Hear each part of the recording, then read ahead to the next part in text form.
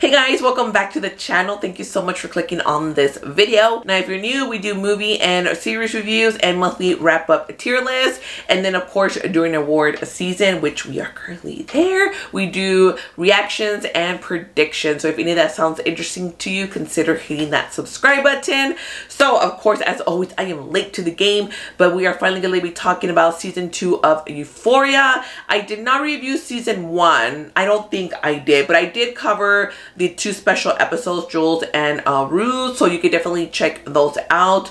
I'll go ahead and link that up here if you missed those. This is one of my favorite TV series that are currently playing right now, so I definitely was looking forward to the season. Of course, we did have to wait because of the pandemic, like what, 2 years to get season 2, but thankfully we did get those 2 special episodes to kind of hold us up until we did get this new season. We're not going to be talking spoilers except for like one particular thing that I do want to talk about, just because I wasn't particularly happy with how that didn't resolve. So we're just gonna give you my overall thoughts on this season, and then I guess we'll give one particular spoiler, but we'll do that later on. So of course the cast is absolutely wonderful. We do get amazing outfits. I love the fashion that we get in Euphoria. It's definitely very different. That's really what stood out for me in season 1, the makeup and everything. The soundtrack also was really good. I love the way that the overall show just looks, the tone, the lighting and everything, the productions,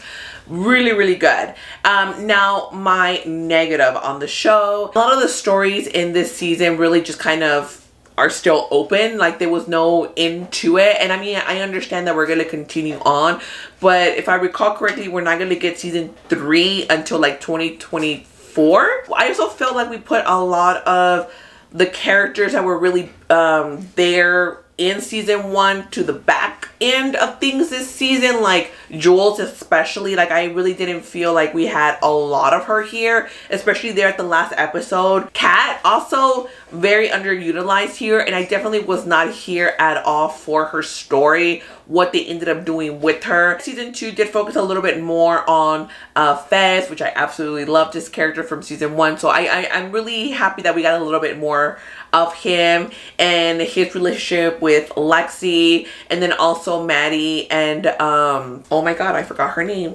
Cassie. I keep believe I forget, and Nate as well. Rue is still Rue, you know, drugging it up, making new friends.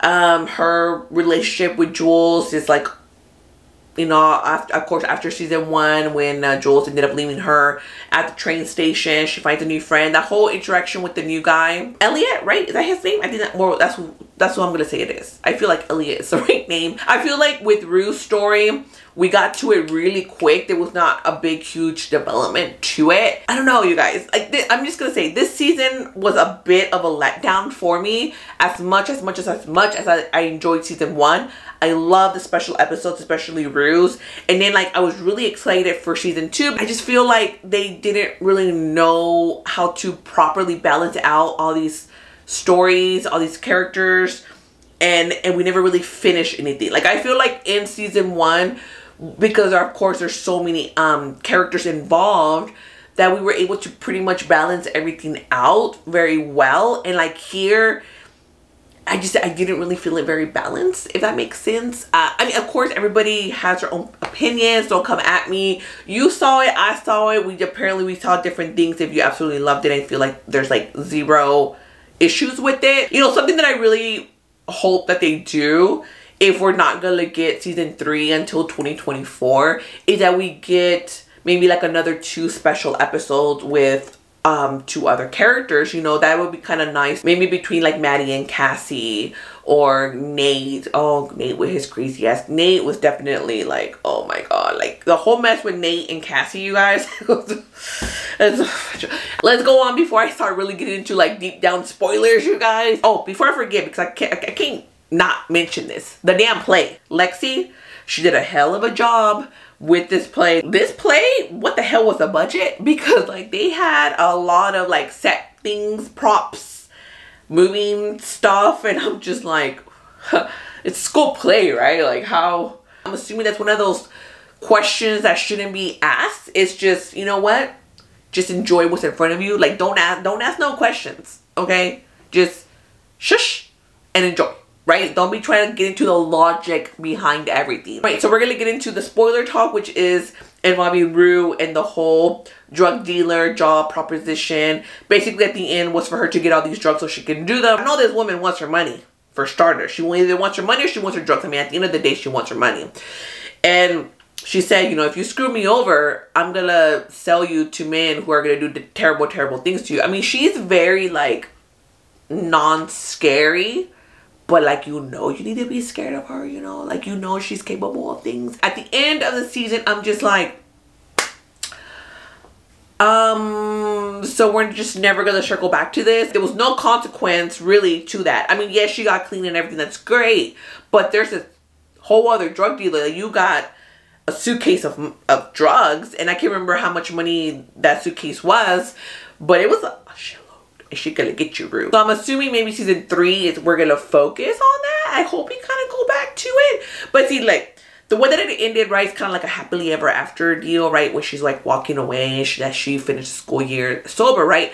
I'm not gonna lie, the way that I wanted the season to end, because to kind of leave you on a cliffhanger, because let's face it, the season ended and I feel like I was on the way back away from the cliff. Like, I was nowhere near, like, about to dive down, like, oh my god, give me season 3, like, now. When she was walking away, right, and she's doing like her voiceover, and she's by herself, and this was literally me at the end. Oh my god, there's gonna be a van, there's gonna be an SUV, they're gonna capture her, they're gonna grab her, boom, and she's gonna take off, because it's gonna be the drug dealers, right? Because they want their money, right? They're either gonna want their money or they're gonna want her, and they're gonna do some bad things to poor Rue, and she's gonna be like more fucked up. Like, I honestly kept waiting for that to happen, and that's how I kind of wanted the season to end, to leave me on that damn cliff. Like, oh my god, poor Rue. Like, how's gonna be the mama? Like, are they gonna look for her? Are they gonna be like, no, she just like took off because she's gonna be back on drugs, because, you know, how she had just recently got off the drugs, but, you know, it's Rue. All right, guys, so before I do give you my score, if you haven't already, don't forget to give this video a like, subscribe to the channel if you haven't yet. Don't forget to hit the notification bell so you'll be notified each time I post something new. I almost forgot that I'm ranking series now, you guys. I honestly did. So, Euphoria season 2. We do get 8 episodes. It's a little bit different from season 1 as far as my enjoyment for it, but I did still like it. I do still recommend this the series as a whole. Definitely not like a family friendly kind of situation, but I guess if you do have like the older kids, then it's something that you could probably watch with them. But just know that there's just a lot going on, like a lot. I hope that we do get some extra special episodes like we did get for Jules and Rue, just to kind of hold us up until season 3, because I think those were really interesting, and I would like to get more of those from the other characters.